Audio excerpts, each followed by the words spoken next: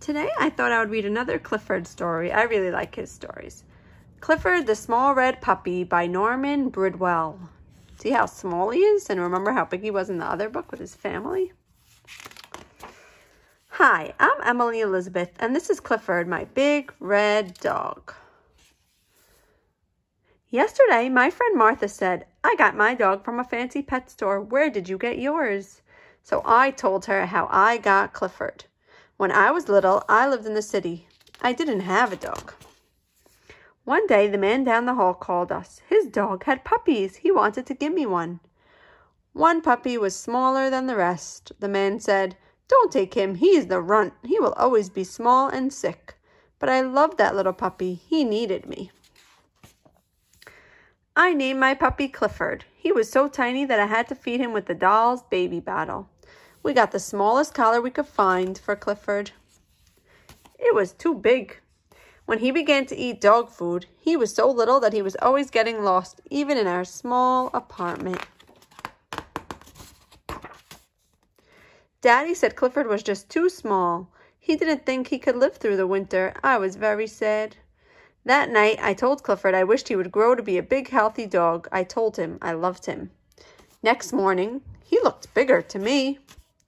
He seemed to have an easier time eating his dog food, and his collar wasn't so loose. In fact, by the time Daddy got home, the collar was too small. By bedtime, Clifford's tiny basket seemed a little too small for him, so I let him sleep on my pillow again. That was a mistake. Next morning, Mommy thought Clifford looked different. Daddy said, I think he's growing. I decided to take Clifford for a walk. At the corner, I saw a big dog coming. I knew I should pick Clifford up so the big dog couldn't hurt him. I shouldn't have worried. Clifford really was growing. We ran home to show Mommy how big he was.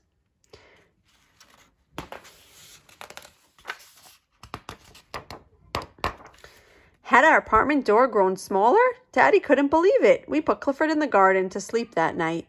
In the morning, the lady upstairs called us. It was about Clifford. In fact, all the neighbors were starting to notice him. The landlord called the police. They came to see Clifford. They said Clifford would have to go, but how? He couldn't go through the door. There was just one way to get him out of our garden. We sent him to live with my uncle, who lived in the country. I was sad. I missed my little puppy, and he missed me.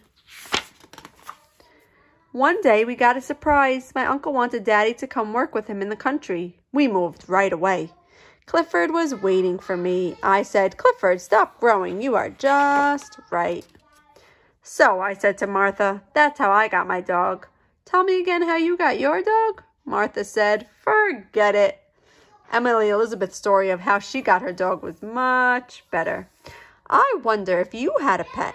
Would you want it to be so big like Clifford? Or would you want it to be so teeny tiny like maybe a fish or a tiny bunny?